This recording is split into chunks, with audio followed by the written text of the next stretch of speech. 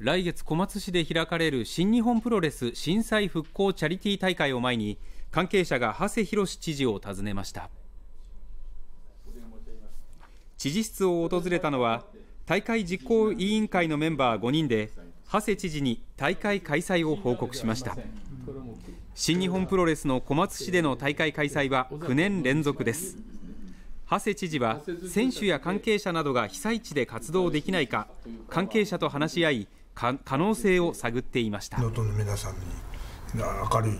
元気、勇気を与えればというふうに思っております。一人でも多くの方にまたプロレスで元気を届けていただいて、またチャリティーの方もまた